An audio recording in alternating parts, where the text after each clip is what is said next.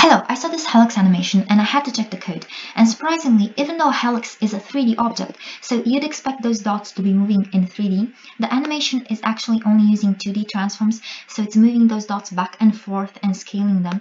And in order to deal with the order changes along the third axis, it's using a second set of keyframes. So yeah, that's pretty complicated for something that looks so simple. So what I'll be showing you in today's video is how to do this in a much simpler manner. So we'll also be using half the number of elements, so just 36. There were 72 originally. So here we have a loop, so for I starting from 0 going all the way up to n, incremented. Then we have a rotating thing, so style. Here we need to set a custom property, which is something like a progress thingy, something. So it's I over n, and we don't want a lot of decimals, so let's fix that to 5, and we don't want needless decimals, so let's see what we have right now. Compiled HTML looks good. Let's move on to the CSS. We won't be having any JS.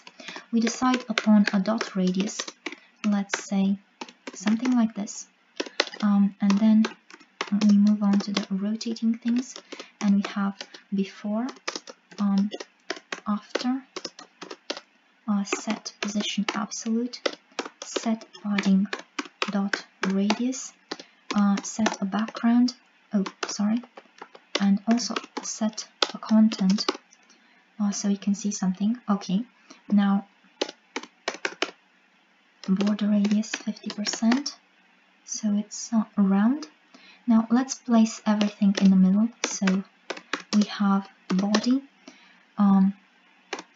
display grid, place content center, background, say something like a sky blue something. Okay, awesome, margin 0, make this full height. Okay, this. Okay, now let's also set position absolute here, set a transform rotate,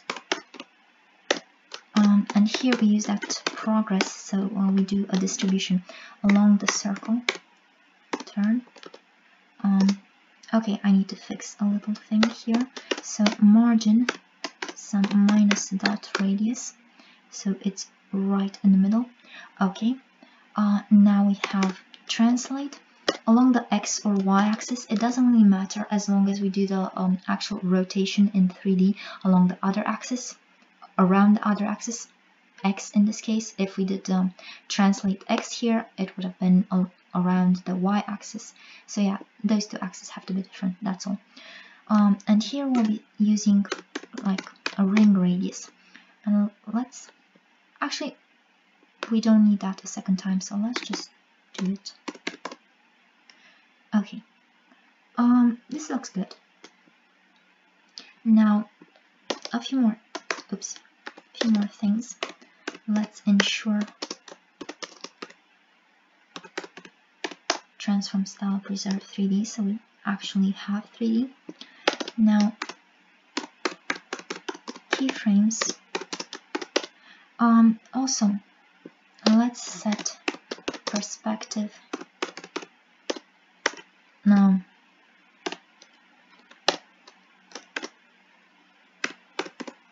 something, in the translation along the third axis, so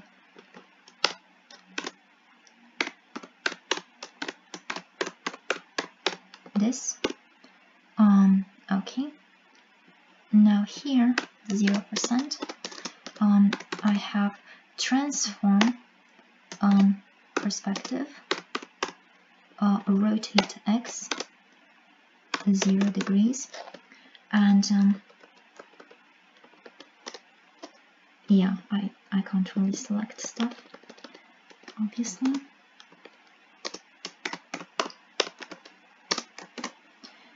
Okay, Now just copy paste this, and for the final keyframe we have 100%, and this is going to be one turn, and here it's going to be with minus 0 and minus 0 are the same. And here let's have animation. This is going to be that linear infinite. Okay, this doesn't look like anything yet. Let's just set an I, which is initially 0, and this is like a switch. Okay, what? Yeah, I need to also set an animation duration 2 seconds.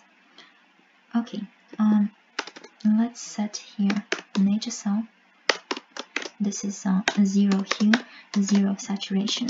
As for the lightness, we have calc that switch I times 100%, and on the after we switch I to 1.